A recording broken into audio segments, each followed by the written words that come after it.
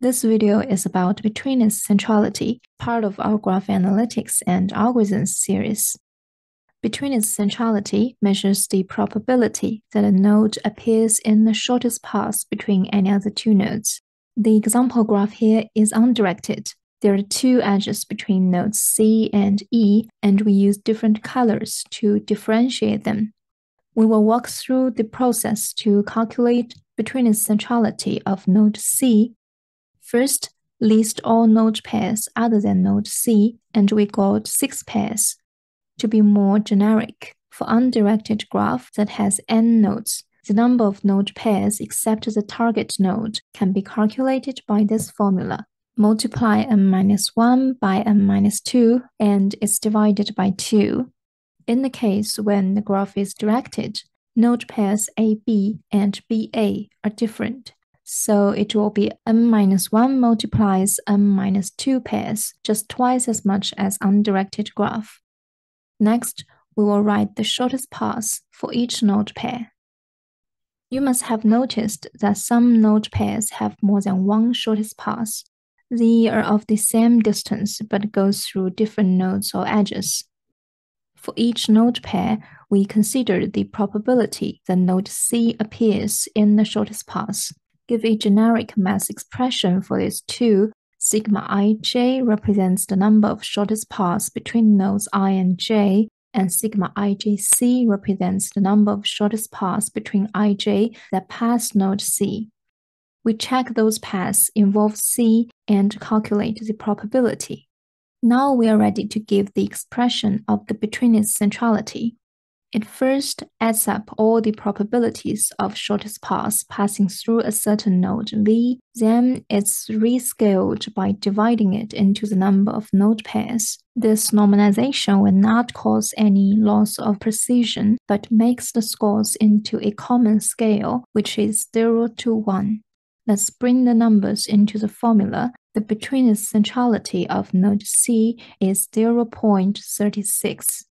These are the Betweenness centralities of all nodes in this graph. Node C is ranked at the top, followed by B and D, and it may surprise you that nodes A and E have score of 0, although they both have considerable connections.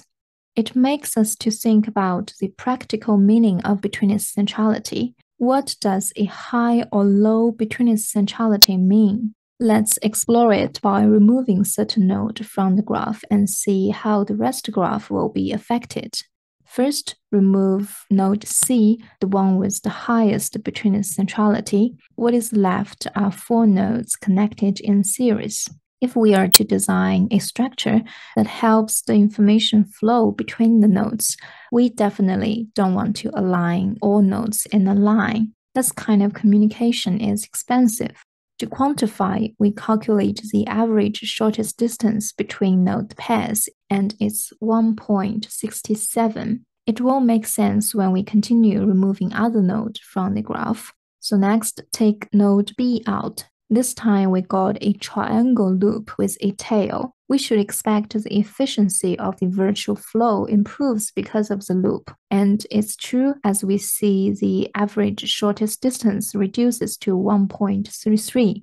Take node D out. The structure looks similar and the distance is the same. And we continue, remove node A, the one with score of 0. A pure loop remains, and the average shortest distance further reduces to 1.17. Lastly, get rid of node E, the distance is 1.172. So we could see from this little experiment, when deleting nodes with higher Betweenness centrality from the graph, the structure of the remaining graph becomes less beneficial for the virtual flow in the graph. In real network, the flow can be of information, interaction, influence, physical items, and so on. High Betweenness centrality nodes act like bridge in the network and have control over the flow passing between others. Here comes the demo. One of the most studied biological networks is protein and protein interaction network. Here is some background knowledge. Proteins control most of the biological process in cell, such as gene expression, cell growth, and cell-to-cell communications. Proteins typically don't function alone, but interact with other proteins to perform functions. Therefore, scientists study PPINs to understand protein functions, to inspire disease research and drug developments.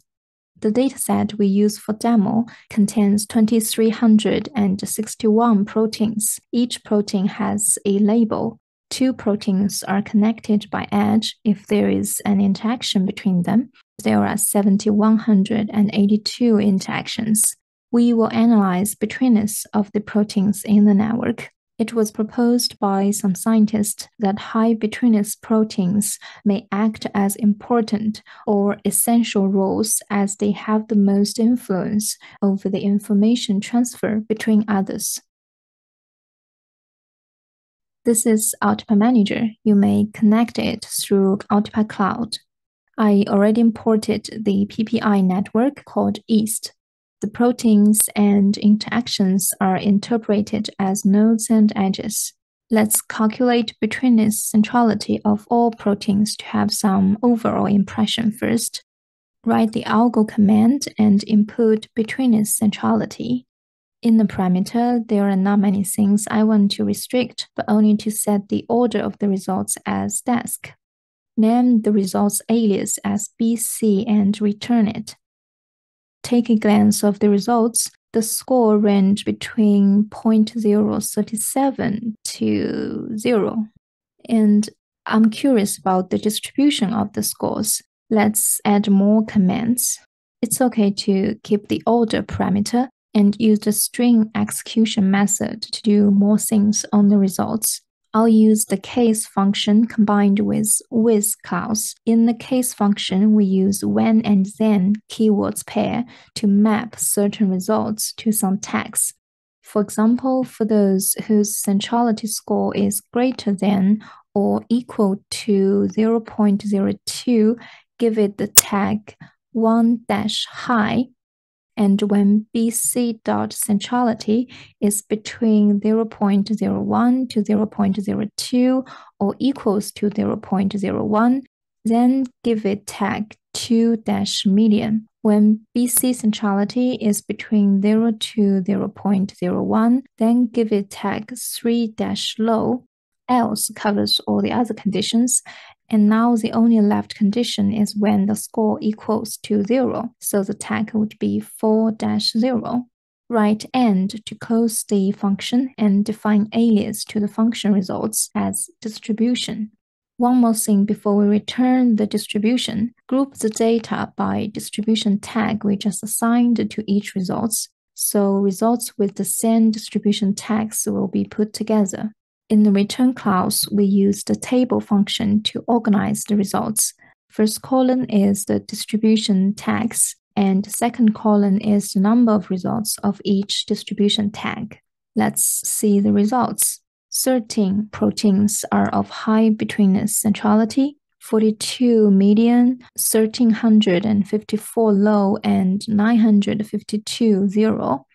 Actually, we can add another column to see the percentage of each level. Divide count distribution into the total number of nodes, 2361. Run it again. Here we go. More than 97% of the proteins are of low or even 0 betweenness centrality.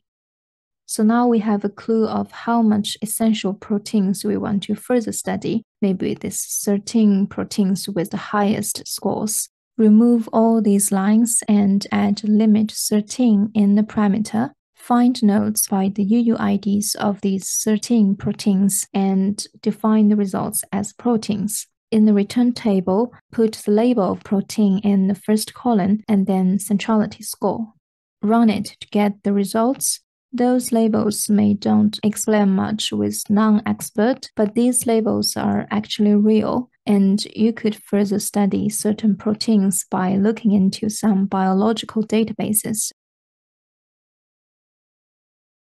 Those UQLs are provided for your reference. We just used them in the demo, and you'll find interesting to check these links.